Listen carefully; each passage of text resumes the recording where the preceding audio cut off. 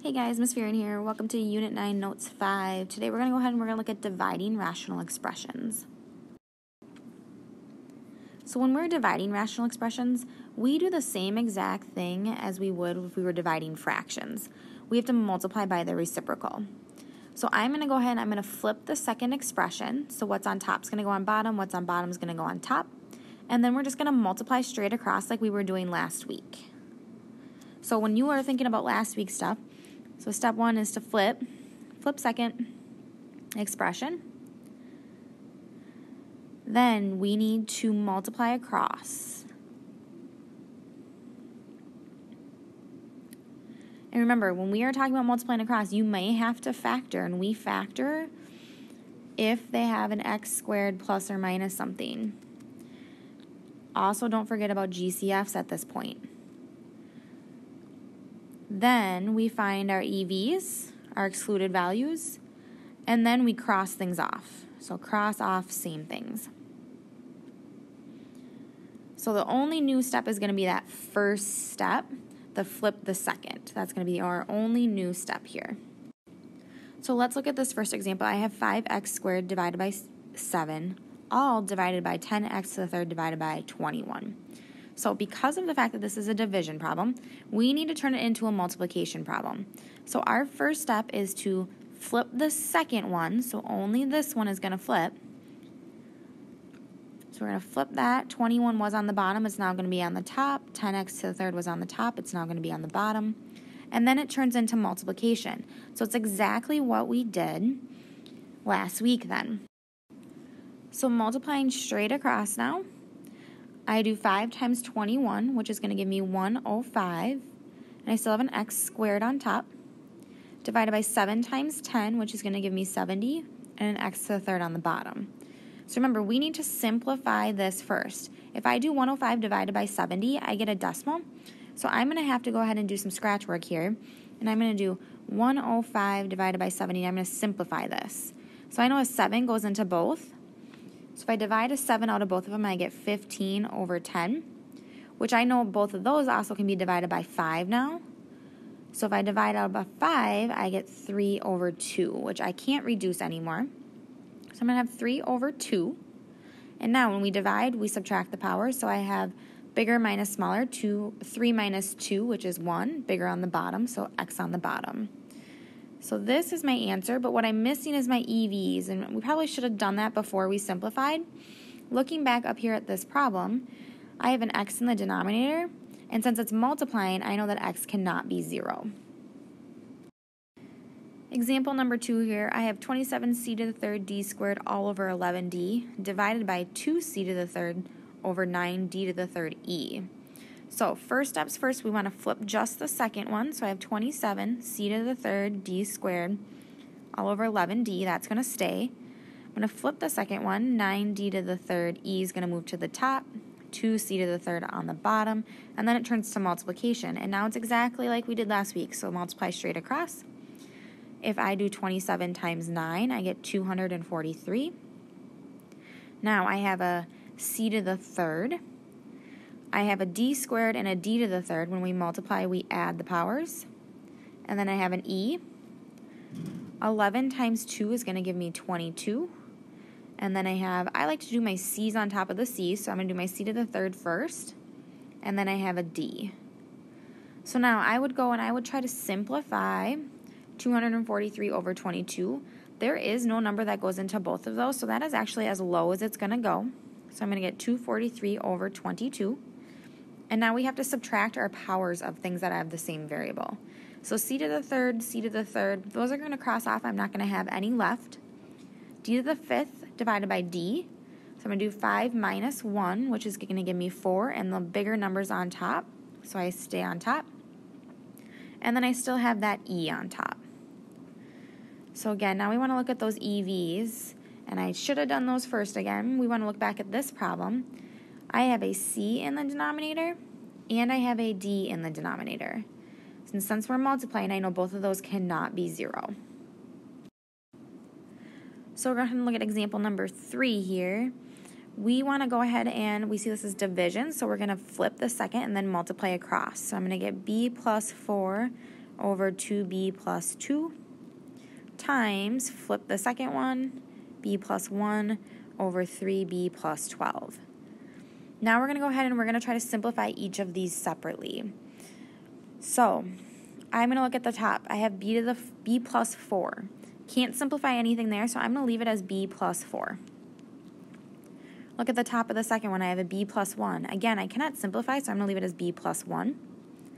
Divided by bottom of the first, 2b plus 2. I notice that there's a GCF right away. I have a 2, so I'm going to bring the 2 out front. If I divide that by 2, I get b plus 1.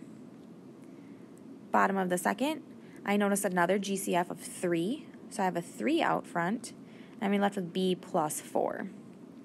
From here, we want to do our EVs first. So I'm going to look at the things in the denominator. I see that I have b's in the denominator, so I know that my b cannot be something. We're going to look at this piece by piece. This 2 is not a variable, so I don't have to worry about that. So the same thing with the 3. So I'm going to look right in here. I know that this cannot equal 0, so that number I would plug in there that would make it equal 0 is a -1, so I can't have a -1. Looking at this piece, the number I'd plug in that would make that 0 would be a -4. So those are my two EVs. Again, we only care about the denominator. We don't look at anything in the top. Now I can simplify. So if I have something on top that's the same on the bottom, I can cross off. So b plus 4, b plus 4, b plus 1, b plus 1. So now on top, I need some placeholder to say that there's a top of the fraction still. So there's an imaginary 1 up there. And I have a 2 times 3 on the bottom, so I get a 6. And that's my final answer. Number 4 here, I want you to go ahead and pause the video and try this one on your own. It's exactly like number 3. Don't forget our first step, though, when we are dividing, we have to flip the second one and then multiply straight across. So pause the video, try it on your own, and then come back and check your answers.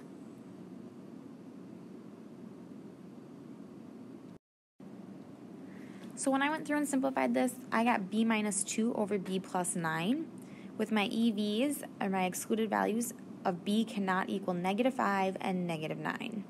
If you didn't get that same answer, please come chat with me before moving on to the next problem.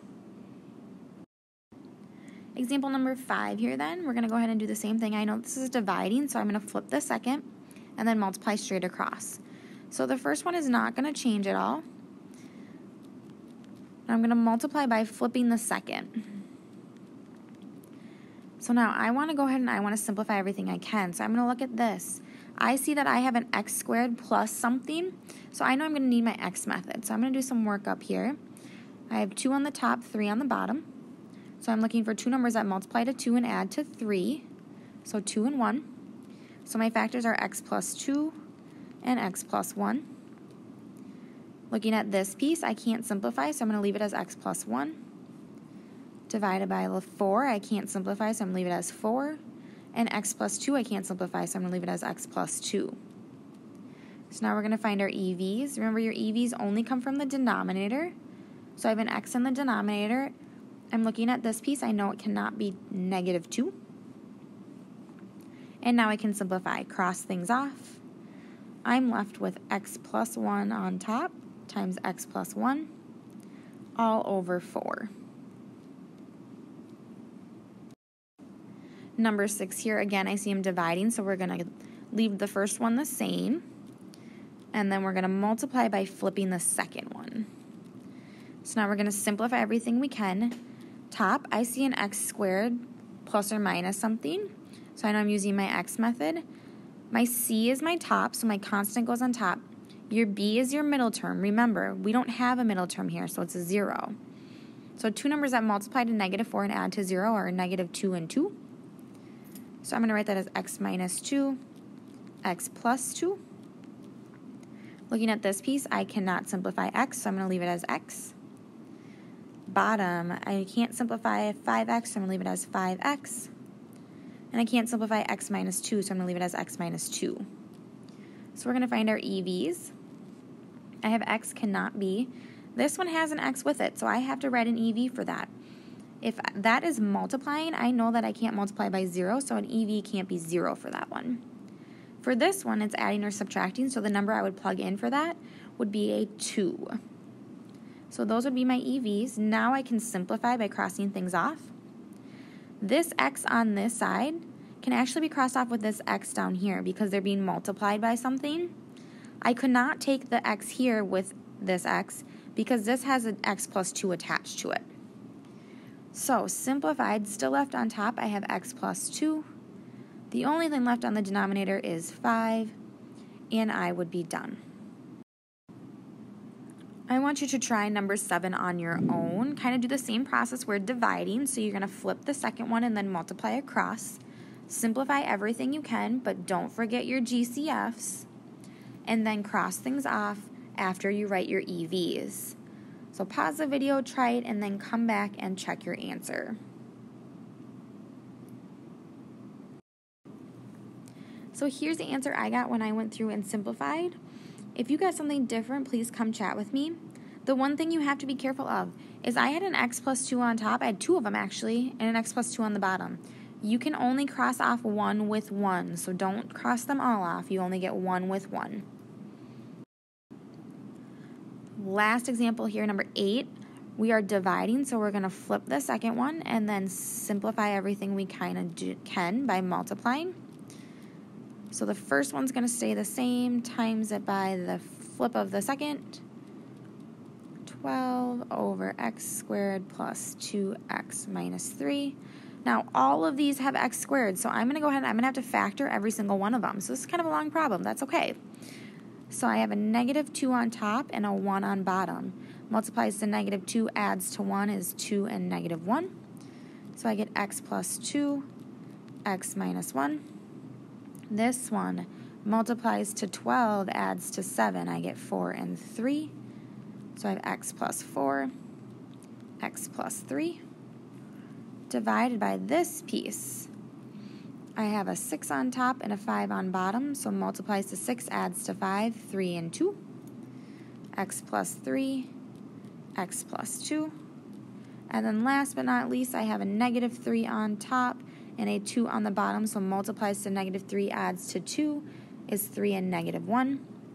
X plus 3, x minus 1.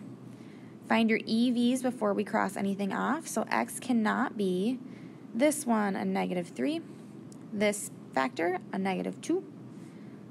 A negative 3 for that factor, it's already in my list, so I don't have to write it again, but it's not going to be wrong if you do. And that factor tells me it can't be a 1.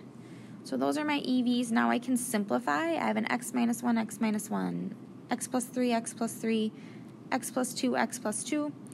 That x minus 3 is already crossed off, so I can't cross off the denominator 1 again. So I'm left with x plus 4 over x plus 3. If you have any questions on this one, come chat with me before moving on for the practice of the day.